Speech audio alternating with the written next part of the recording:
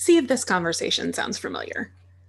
Someone says to you, I just shared that document with you on Google. And you're like, but where did it go? They say, well, go into your email and click on the link.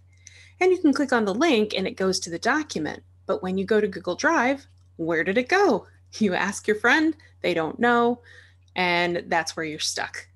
If that sounds like a familiar conversation to you, then you'll like our discussion about finding and organizing shared documents in Google today on Tuesday Tech Training.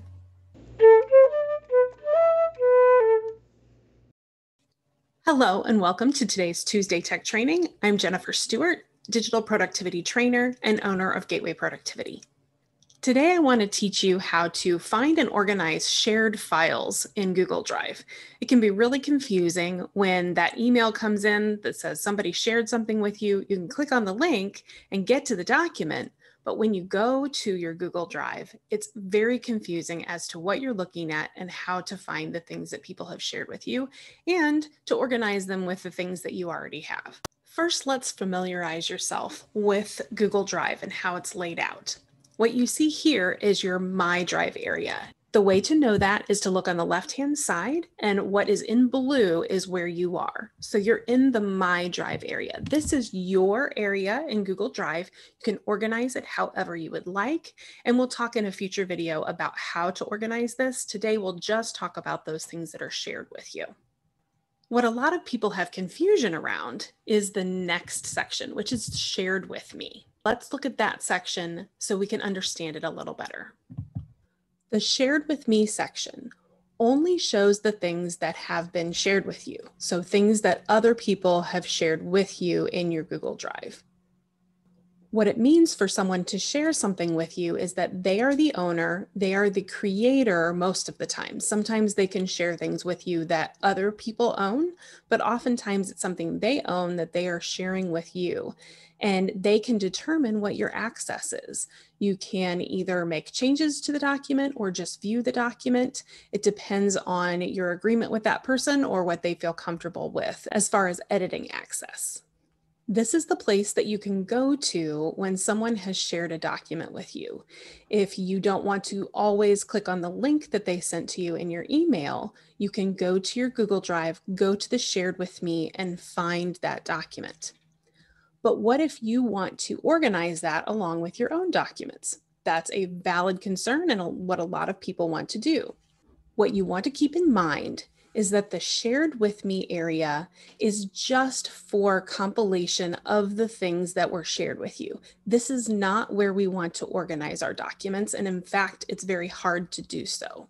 Plan on the shared with me being an area where you go to find the document that was shared with you, and then if you want to organize it in with your own, you're going to create a shortcut into your My Drive area.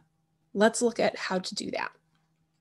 Once you've found the document that you want to put the shortcut in your My Drive, you're going to right-click on the document, and it can be any kind of document, and you'll look for Add Shortcut to Drive. Once you click on that, a box will pop up asking you where you want to save this. And 9 times out of 10, you're going to want the My Drive option. We won't go into the other ones right now. If you have any questions about those, you feel free to reach out to me. At this point, if you already have folders in your My Drive, you can click on this area here and you can see what you have in your My Drive. You can see I have a Grandma's Recipes folder. If this was a recipe that was shared with me, I could put it directly in that folder. In this case, I just want it in the My Drive area, so I'm going to leave it here and I'm going to add the shortcut. You can see a box pops up in the bottom left that says that a shortcut has been added to your My Drive. So let's go over there to see what that looks like. We'll click back on our My Drive. And now we can see this one at the very beginning is the shortcut. The reason I know that is the little arrow. And let me show you what that looks like closer up.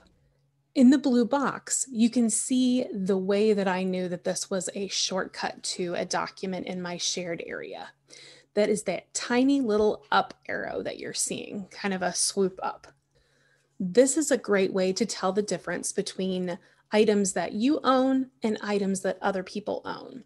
If you have created a shortcut from the shared area, that means it's owned by someone else.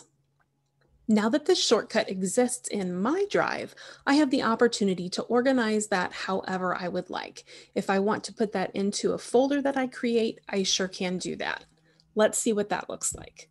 There are two ways to create a folder, and one of those is to right-click and create new folder here, or you can go to New in the upper left-hand corner, and the first option that pops up is Folder. Either way will create a new folder for you.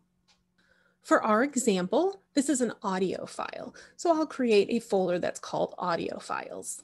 Once I click Create, the folder now appears in the Folders section, which is kind of in the middle. And a lot of people get confused about how this is laid out. The top section is quick access. That means these are the things that you've recently accessed, and this is an automatic thing. It will automatically populate that with the things that you've used the most recently, which can be very helpful. Your second section is your folders section, and you may not have that if you haven't created folders. And then your files is at the bottom. And you have the option to sort these however you'd like with your sort options. You can see there's name and lots of other options, and you can have it go ascending or descending. Now that I've created the folder, I can choose to move that shortcut into my new folder, Audio Files. One important thing to keep in mind is that if you have a folder that is shared with other people, and you can tell that by the little person that's on it, you can see right here, Grandma's Recipes is a shared folder for me. If I try to put one of my shared documents into that folder, I need to be mindful of what is shared with whom. My folder is shared with certain people. My document is shared with certain people. If those do not match, then we'll get a message, and let's see what that looks like. We can see here that the second document is a shared document. Again, remember that little swooping up arrow is what we're looking for. You can see that down in the bottom left. So I know that this is shared with me. When I click and drag this to the shared folder and let go, here's what I get. This tells me that the people on the folder may not match the people on the document. So I need to keep in mind, is this something that I'm comfortable with everyone seeing who is in that shared folder? If I say to move that, everyone in the folder will now have access to that document. In this case, I realize I've made a mistake and I'm going to cancel this. Since I've chosen to cancel, nothing has happened and the document did not get moved. You'll want to keep this note in mind as you build your folder structure, especially if you plan to have several shared folders. Have you had a light bulb moment from this training? If so, please let me know about it in the comments below. Give the video a thumbs up or share it with anyone you think could benefit from the information. And if you have any follow-up questions, feel free to put those in the comments and I'll be sure to answer you as soon as I can. You can also subscribe to the channel by clicking the red button below, and by clicking the bell icon next to it, you'll receive notifications each Tuesday when a new video is posted. Thank you for joining me, and I'll see you next time.